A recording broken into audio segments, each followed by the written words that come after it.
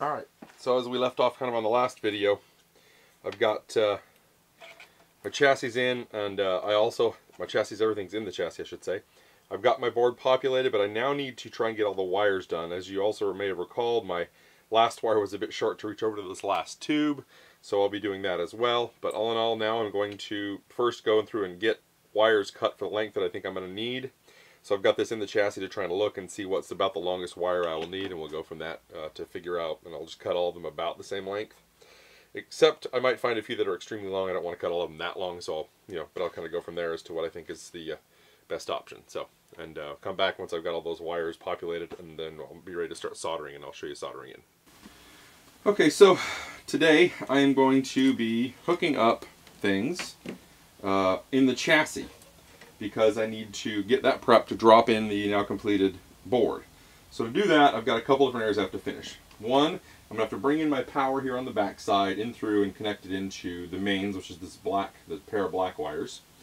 I then need to take the red and yellow and go to the rectification tube. The yellow is the 5-volt that's the heater for the rectifier, and then the red will be what takes the high voltage. So the high voltage AC will go into the rectifier, and then I'll have a line that comes off of that into a cap, as well as going straight to the center tap of the output transformer, which is from these wires here. I believe that's the red one if I remember right. So effectively, that is kind of what I'm going to be doing today. I'll be hooking up the choke as well to one side of the power, but then the other side will be going to the board once the board is in. I will also get the output transformer side here and send the output transformer wired into this guy and get it kind of underneath where that'll lay down. And then my next steps will be to wire up my input jacks, because those are definitely going to need to be wired. Once those are wired, I will then connect the inputs from those to the correct tubes. One of them goes to this one here, which is the EF86, and the other one I believe goes to this one, which is the vibrato tremolo input, and these are some of the tubes related to oscillation and shifting and whatnot, shift networks. So, okay, so first order of business with this is always kind of fun, and I always have a nightmarish time getting this in. It's easy to put it in right now, but as soon as I put an actual cable around this piece, it's quite tricky to get in. But we're going to do the best we can here. So I always try and kind of get a sense of, if I put that in there, where do I want it to go? And I kind of want this to go all the way in here, so that this cable and these cables will be kind of short and can be easily grounded nearby, and I'm not going to be fighting it. But honestly, the trickiest part of this is getting this to kind of want to go in against such a thick piece of wire. And to do that, you pretty much need get yourself a pair of pliers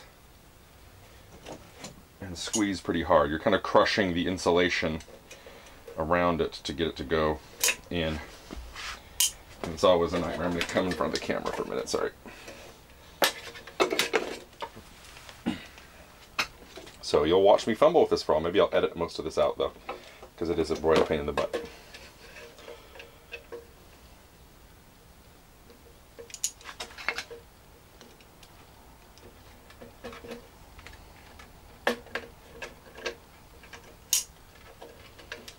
And people out there might have some tips on this. I would really appreciate them, because I always hate this part. I can never quite get it right.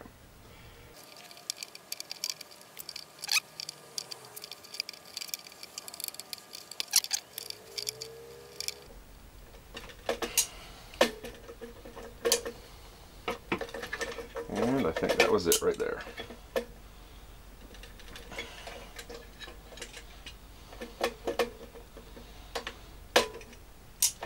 Nope, there's a teeny bit still off on one side. I don't know if you can see that, but just a little teeny lip still hanging that doesn't want to go in. There we go. Okay, so I'll rotate this back around, and we have this. So the way we want to wire this is I'm going to ground this one down to one of the lugs down here that you probably can't, I don't know if you can see that from that side very well, but I'm going to ground it down to one of these lugs that hook into the chassis bracket mount. I'm going to get a little piece to hook into that, and you want to kind of double it up. You want to get the little thing that you're putting onto it and crimp it so it physically has a hard solid contact, and then I also kind of flow that with solder as well just to double check it. But the physical crimping is probably the most important part for your ground. So then my common white wire will just wire into one of these. The other one will go through the switch and the fuse as well. So so I'll basically bring the black line from this guy into the switch, and then over to the, although I've made myself a teeny bit short there, of course. Yeah, that'll be fun. So I might need to try and see if I can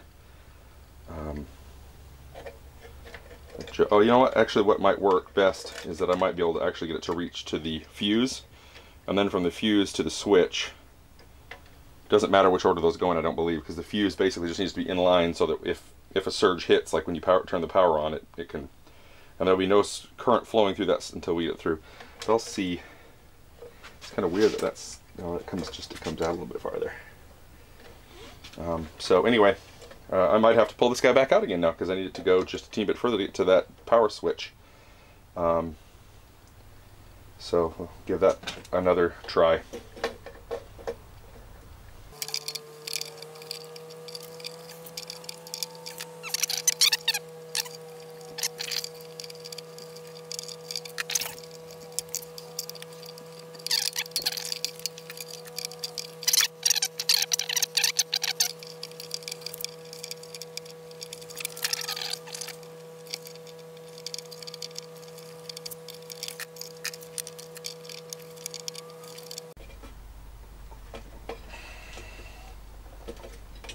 Alright, there we go. Now we're in, and I can just strip that out. Alright, so like I said, the first part that you do is that you strip back a little bit. Get my wire strippers here. Where did I hide them? There. So we can strip all of them back to give ourselves the room we need.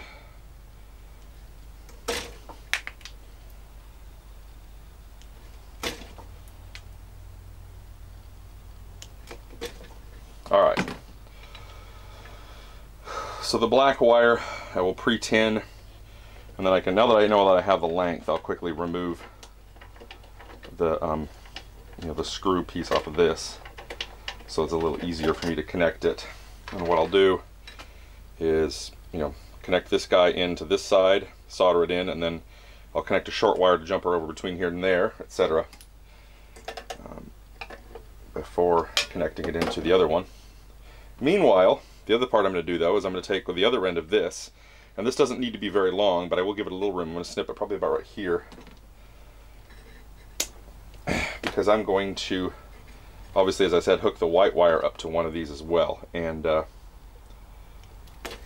white wire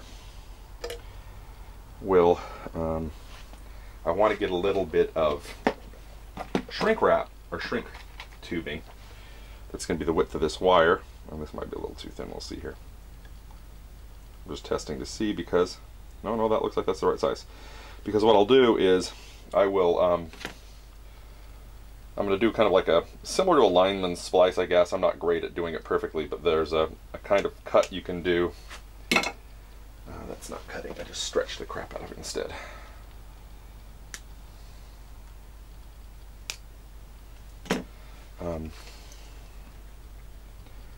Where you wrap the center section a tad on the loose side,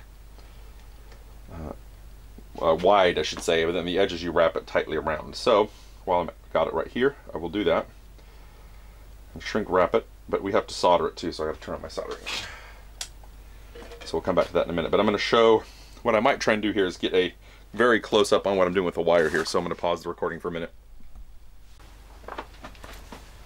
Alright, so first order of business is going to be to pre-tin the wires. So I don't have my fan on, I need to really probably get it closer, but I'm just trying to quickly tin the wires here. Tinning wires is just like tinning anything. You want to get the tip wet so that it can transfer heat well, but you do not want to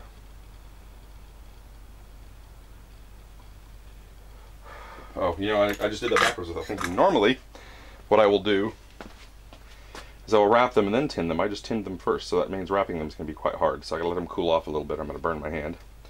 So what I'll do while I'm letting that cool off is I'm going to find my little end piece and crimp that on for that ground. I've got the bag somewhere over here with all those guys. Here it is.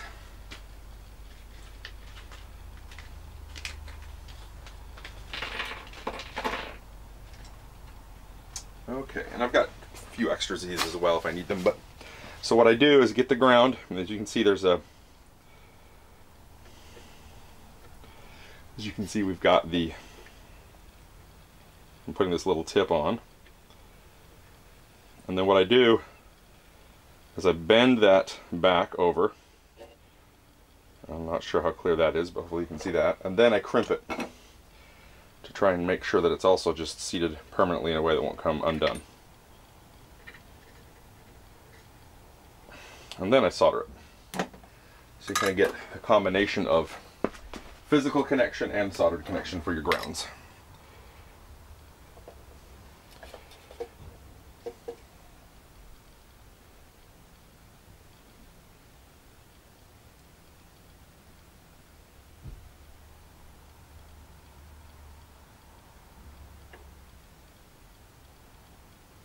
So as you can see now, I've got a nice soldered joint there that will hold well when I bolt it down to there. And so what I'm going to do now is quickly get my screwdriver, undo this, and hook. I'll just hook into this guy right here. Actually, maybe this one, because it's going to be kind of hard to get to the, yeah.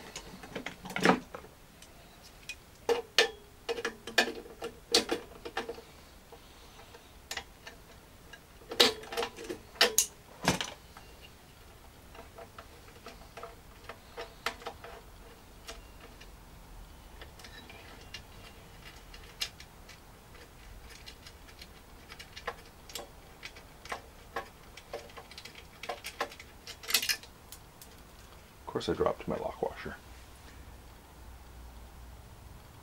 Well, I'll hunt for that in a moment. But I'll probably invert this so that I can easily get the grounding wire on there. And for now, I will just start the nut. Alright. So, I quickly soldered those. I don't know how well you can see that, but I'll try and rotate it. You can see I've got one wire coming in this side, one wire coming on the opposite side. I can kind of show it from this angle as well. One there, and one there. And this will go down here now. And I will put the threaded connector back on that.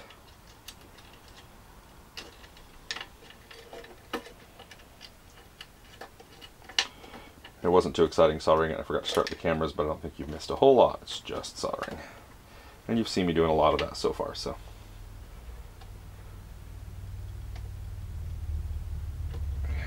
It's fun. Alright, let's see. I think I have a wrench somewhere that I can possibly use. Tighten this guy now. Alright, that's good and tight. Now, the next thing I did was I come off of that into the input of this fuse, and then from the output of the fuse down to the transformer.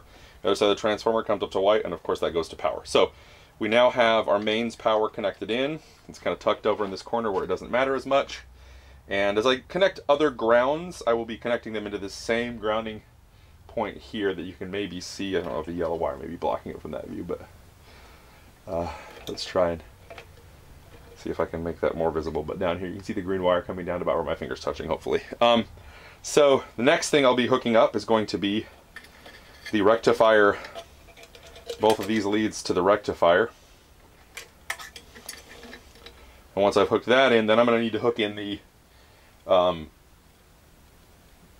the half of this guy and the center tap. I believe, I'll double check, I believe the center tap, one half of this, the center tap, sorry, I think this goes to ground now that I think about it. I'm almost positive. The center tap of the power transformer goes to ground, so I'll hook that in with that.